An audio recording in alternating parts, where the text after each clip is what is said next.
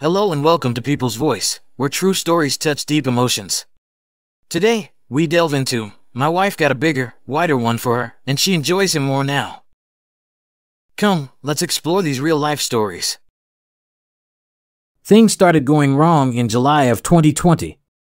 June was fantastic. We had gone on a mini vacation with our kid and his buddy. They hung out with us, we had a fantastic time, and that was excellent.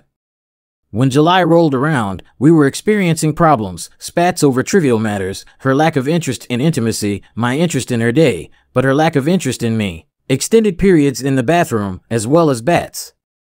This is how July goes. August becomes more tense, and she even tries to pretend as though everything is okay. She shows me lingerie and tells me it's for my birthday.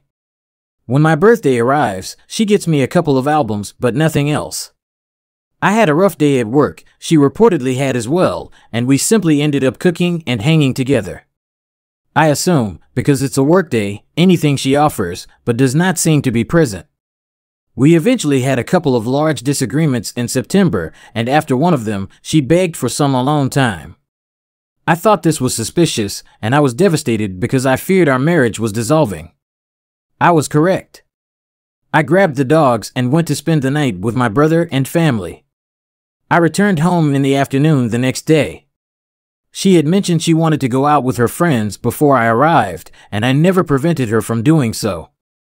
I arrived home at 12 p.m., she arrived home at 6 p.m. I saw her and told her how delighted I was to see her. She mumbled something. The month had been horrible, and that week had been particularly bad. She's not kissing me, she's unpleasant, snarky, and downright cruel. I'm requesting that she speak with me and tell me what's going on. I realize something isn't quite right, and I want us to be all right. An acquaintance, now a dear friend, notices me at work and expresses worry. I tell him how much I love my wife. We've been dating for 8.5 years and married for 1.5 years, and how I'm at a loss for what to do. He suggested couples therapy and said he'd gone through something similar. I realized that I had been prioritizing my job. I run my own company with my brother.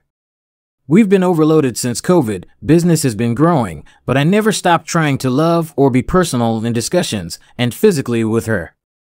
She's healed. The day I go home, I take care of her.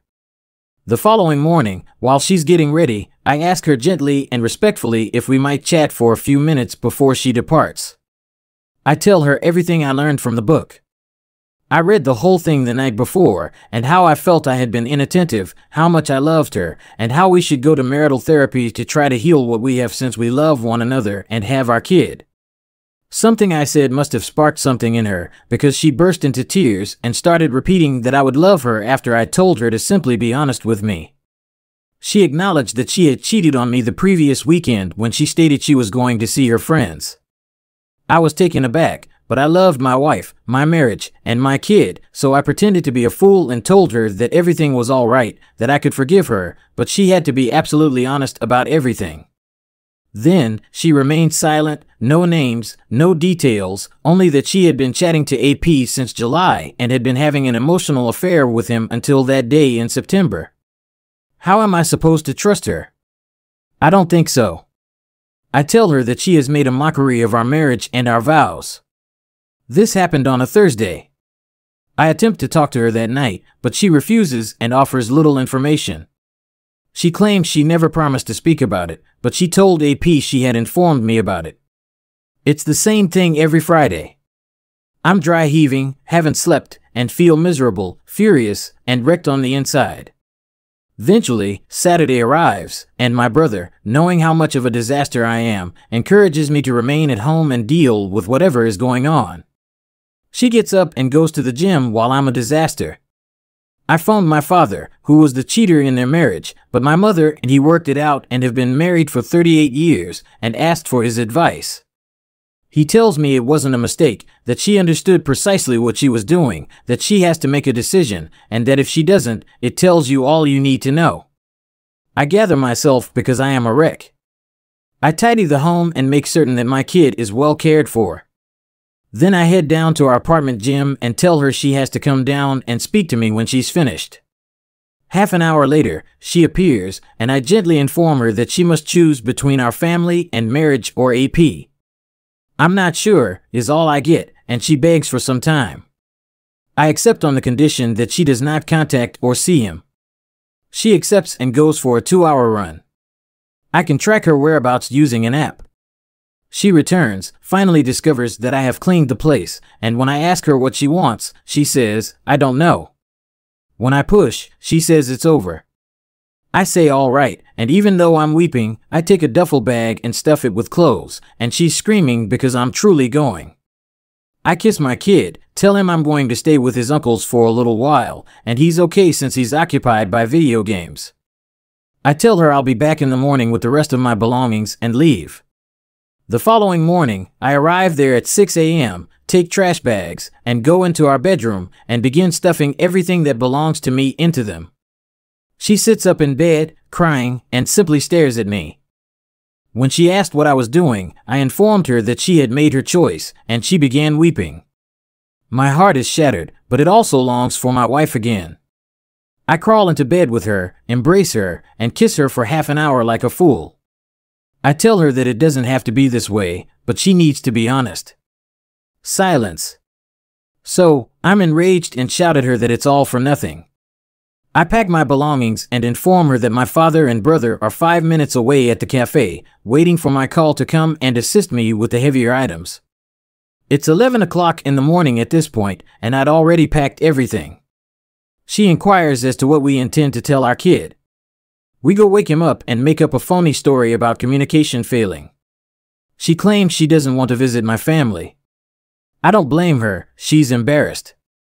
She brings our kid shopping, and I can sense he's a bit out of sorts and bewildered. I summon my father and brother, who arrive. We gather my 3 televisions and all of the equipment I had purchased to make our home smart. Of course, I left my kid all of his wonderful things. I love him, and none of this is his fault. And before I leave, she texts me not to go and to wait for her and our son. I wait. The establishment seems to have been looted. Then she steps in. She advises me not to go. Also, our son threw a display over in rage and says he hopes we could still be a family. I make a bad face at her and tell her that, of course, he does, and that's what I want, but what the heck does she want? I'll say it again, I'm not sure. I claim there's no reason for me to remain. I force her to inform her parents since they would be outraged if they found out via our son. The first week of October is coming up, and I'm trying to keep our youngster on track.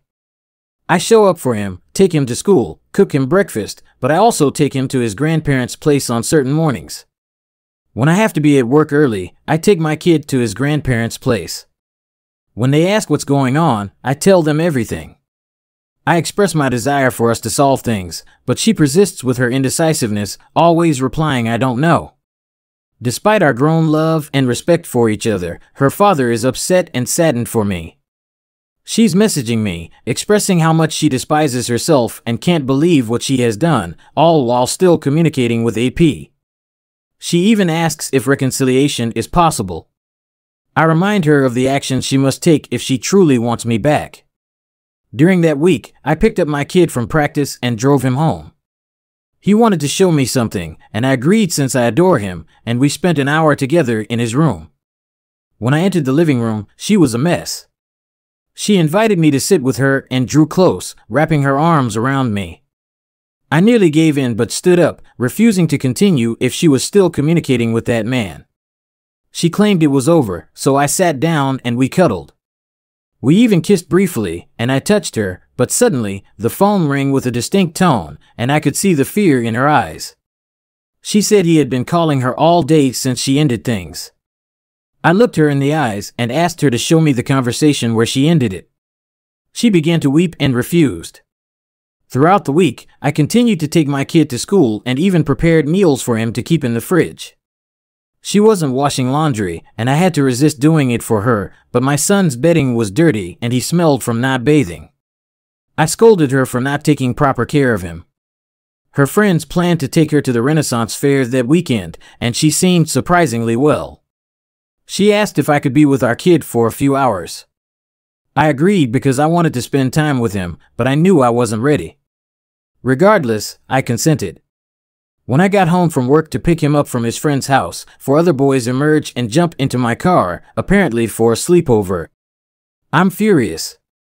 She was looking at him, not the other way around. I call her, she answers, and realizes I'm about to leave if she doesn't return my call. It takes her 3 hours to get back, and she's irritated about it.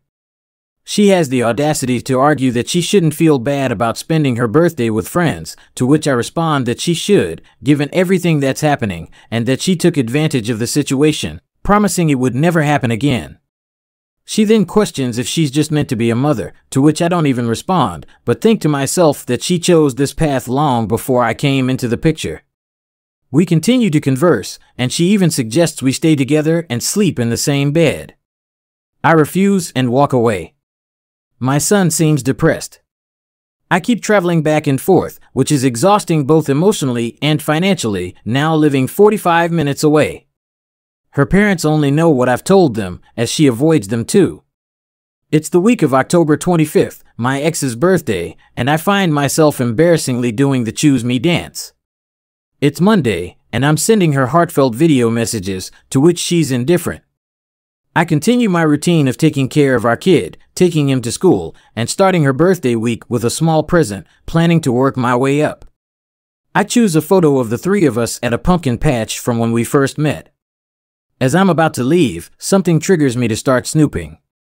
I discover a new vibrator in a shoebox. Our toys were discarded when I left.